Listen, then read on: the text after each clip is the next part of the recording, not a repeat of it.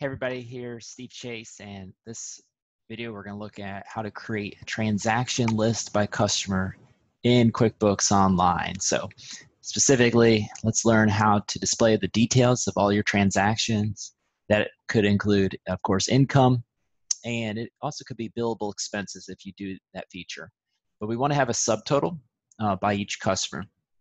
We're going to learn how to filter by the date range. It might be that you're looking to see this year or maybe all-time dates.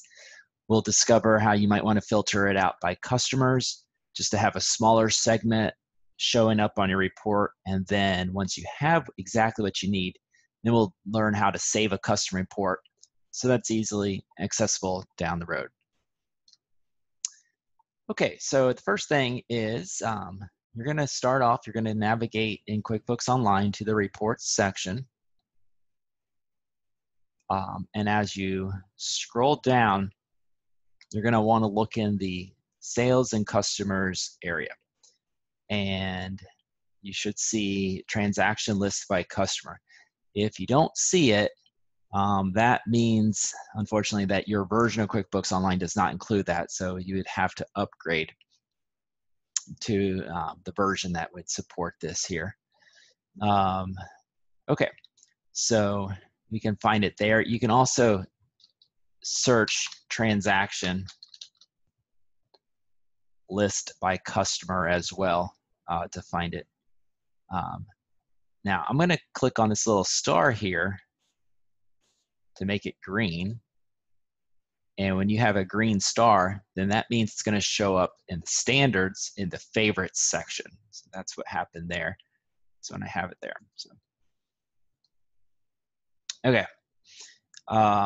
Here we have our list here. Now to start off, let's begin by making sure you're familiar with the dates that you'd like to work with. So there's last year, for example, nothing last year. We've got this year to date. That's probably going to be a good one here. Oh, I meant to say this year by date. I was like, why is anything showing?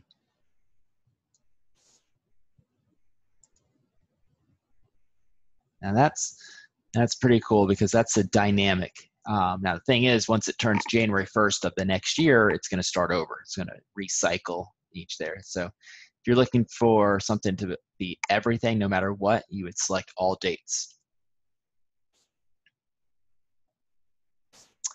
Okay, so now let's go in and customize it by a few customers. So in the upper right-hand corner, you click Customize, Filter, and then here you'll have the ability to select which customers you'd like to include here.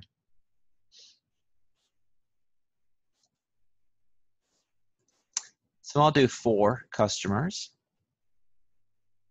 We've got Amy's Birds, Katisaki, Travis Waldron, and Weisskopf Consulting here. Pretty awesome. Now, the other thing is we can display which fields we would like to show up. The default is date, transaction type, number, posting, memo, description, account, and amount. So going back up to customize, I'll have the ability to display which fields show by clicking on the rows, columns, change columns here, and you'll see right there. So if I didn't want posting, for example, to show up, I would uncheck it. In addition, I can select a variety of other options here that I might want to look like. So last modified by, maybe. I might have terms. I might want to know if it was emailed out to the customer, like an invoice was it emailed. I could click the sent item there, show us a timestamp on that. So you certainly could play around with that and get that to be exactly how you want it to be. And when you're done, you just hit Run Report. Okay. Awesome. Okay. Now, once you have the list here, you can see that's kind of important here. You've got the dollar amount being subtotal for each one by each customer setting there.